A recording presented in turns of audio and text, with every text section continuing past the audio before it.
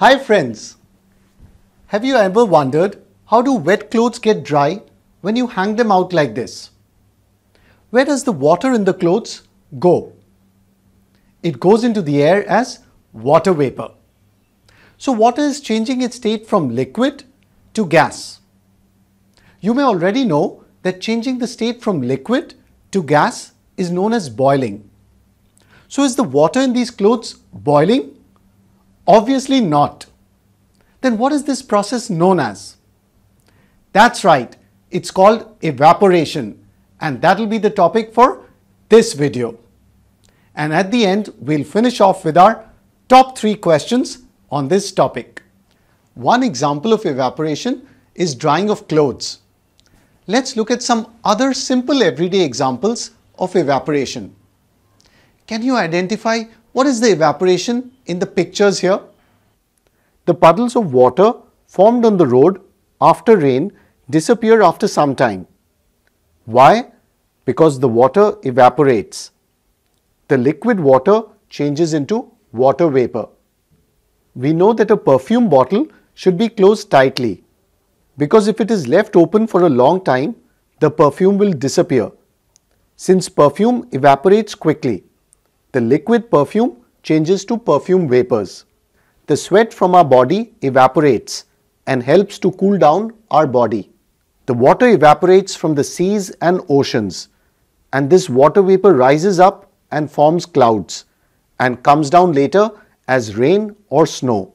So the water cycle works with the help of evaporation. Let's compare boiling and evaporation. Examples of boiling are boiling of water or boiling of milk. What is common to boiling and evaporation? That's right. In both of these, liquid state is changing to vapor state. Now, what do you think are the differences here? The first difference is based on temperature. Now, which one do you think needs a higher temperature? That's right, it's boiling. Boiling takes place at or above a fixed temperature known as boiling point. For example, the boiling point of water is 100 degrees centigrade. But evaporation can take place at any temperature below the boiling point. So water in the lakes, rivers, puddles and our clothes can evaporate at any temperature below 100 degrees centigrade. The next important difference is boiling is a bulk phenomena and evaporation is a surface phenomena. Now, what do these terms mean? Here we are trying to take a look where exactly in the liquid the process is taking place. Bulk phenomena means the entire liquid is trying to boil. As you can see here, the entire water is trying to boil at the same time. So boiling is a bulk phenomena. But in evaporation, only the water molecules on the surface of the liquid are changing to vapor state. So evaporation is taking place only on the surface of the liquid. Hence evaporation is a surface phenomena. Only those particles that have enough kinetic energy, that is the energy of motion, can escape from the surface and evaporate. The next difference is based on time. Which process do you think is faster? That's correct. Boiling is a rapid process, but evaporation is a slow process. And thankfully, otherwise on a hot summer day, all the ponds and the lakes would evaporate and disappear. For example, if you boil 100 ml of water, it's probably going to change into vapor in minutes. But if you take 100 ml of water and just let it be there and evaporate, it's probably going to take hours. The last difference is evaporation causes a cooling effect, but boiling does not cause a cooling effect. We'll talk more about the cooling effect later in the video. Let's place the 4 differences between boiling and evaporation on our concept board. Now let's look at the factors affecting the rate of evaporation. That means how fast the evaporation is taking place. To discuss these factors, we are going to use these 2 identical shirts. taken out from the washing machine. So they are equally wet.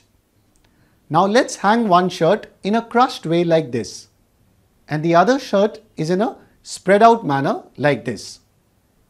Which shirt do you think will dry first? That's right, it's going to be the blue shirt here.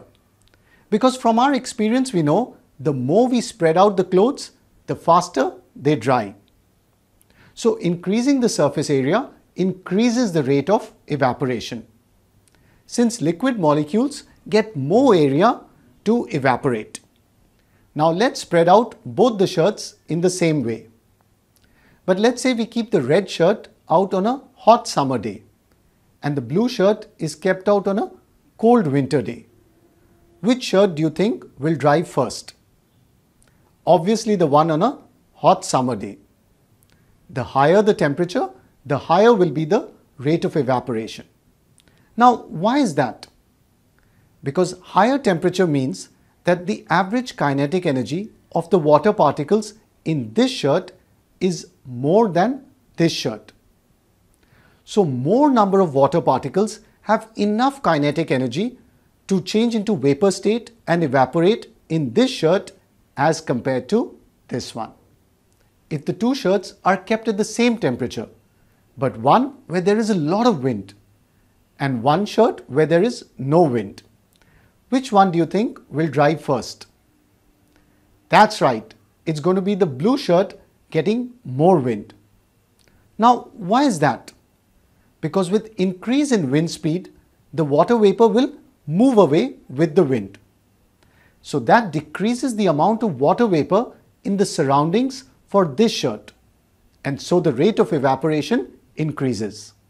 You might have done this before, where we put clothes under the fan for them to dry faster. Now if the two shirts are kept at the same temperature, but one in a place where the humidity is low and the other in a place where the humidity is high.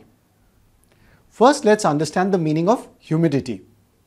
Humidity means the amount of water vapor present in the air. At a particular temperature, the air can hold only a certain amount of water vapor. So which one do you think will dry first? That's right, it's the one where the humidity is low. Because where the humidity is high like this one, the air doesn't want more water vapor from your shirt. So lesser the humidity, the rate of evaporation is going to be higher. Let's place the four factors affecting the rate of evaporation on our concept board. Now let's talk more about this point. Evaporation causes cooling. I'm sure you've experienced cooling due to evaporation. Can you give me some examples? When you go to the doctor for vaccination, the doctor cleans your hand by putting spirit. Doesn't your hand feel cool? Now why is that? Because the spirit quickly evaporates from your hand and makes it feel cool. Another example is when you're running or you're exercising, our body naturally sweats. The water droplets evaporate from our body and helps cool it down. So sweating is our body's natural mechanism to make us feel cooler. Now let's analyze why evaporation causes cooling. During evaporation, the liquid is changing into a gas. For example, the sweat water droplets change into water vapor. To do this, they need to absorb energy from the surroundings. And the surroundings is our body in this case. The heat energy needed for the state change from liquid to gas is known as latent heat of vaporization. So during evaporation, heat energy is absorbed from the surroundings, giving rise to a cooling effect. I hope the concept of evaporation is clear to you now. I would encourage you to look around in your everyday lives and see what examples of evaporation you can find.